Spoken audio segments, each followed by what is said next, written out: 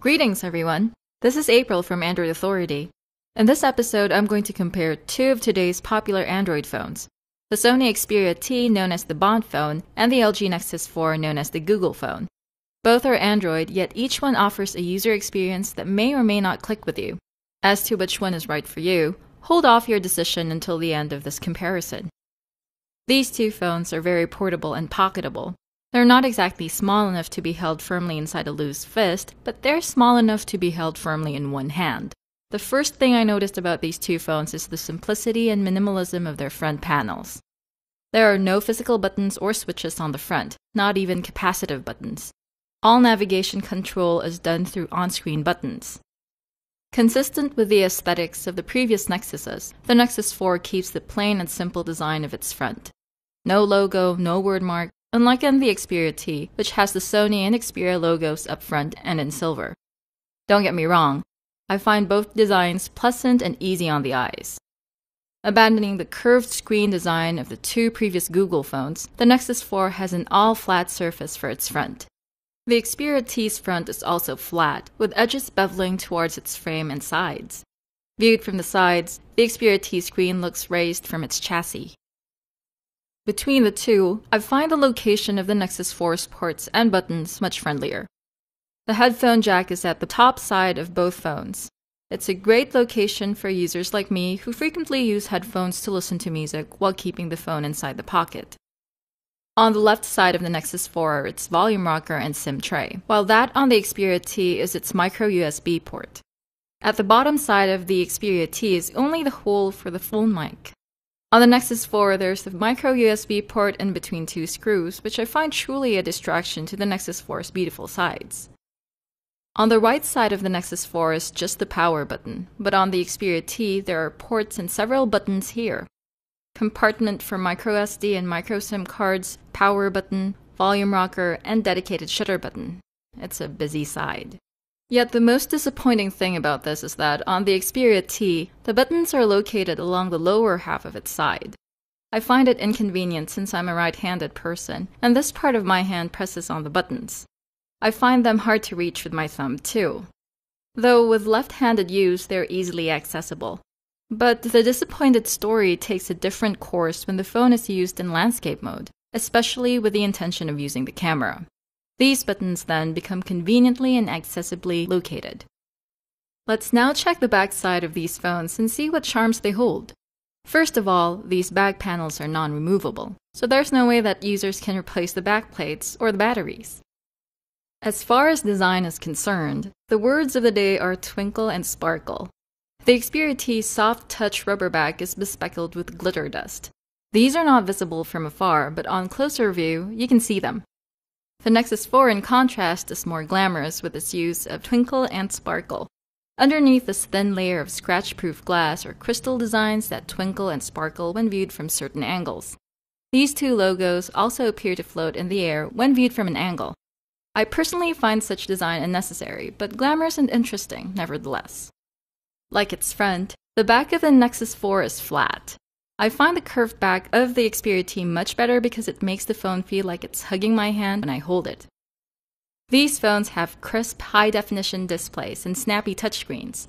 The Nexus 4 uses a 4.7-inch True HD IPS Plus screen, while the Xperia T uses a 4.55-inch TFT screen. Colors are bright and vibrant on the Xperia T, especially with its use of Sony Mobile Bravia engine technology. I find the more realistic, slightly subdued, and more natural color on the Nexus 4 more pleasing to my eyes.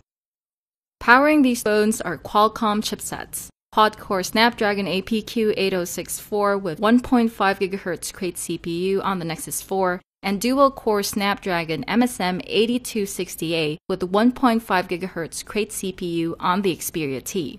It's easy to figure out which phone offers a smoother experience. The Nexus 4, of course, wins the day in the processing power arena.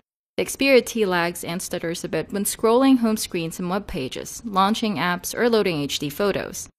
HD games, however, run smoothly on both phones, even on the Xperia T. The Nexus 4 owes its smooth performance to its powerful hardware and Android 4.2 Jelly Bean. It's pure and unadulterated Google Android. The Xperia T, meanwhile, is still on Android 4.0 Ice Cream Sandwich with the Sony Timescape user interface. Sony is reportedly releasing Jelly Bean for it sometime next year. For photo and video capture, the camera differences are rather huge. On the Nexus 4, you get a measly 8 megapixels compared to 13 megapixels on the Xperia T, which also uses a Sony Exmor-R sensor. Both cameras are snappy and responsive to say the least. In bright environments, the Xperia T produces vivid and vibrant photos, while the Nexus 4 outputs more realistic and subdued colors. In low light conditions, the Xperia T is capable of brighter and less noisy images. Both phones can record 1080p Full HD videos, but you'll need to have stable hands, or else your video will turn out shaky.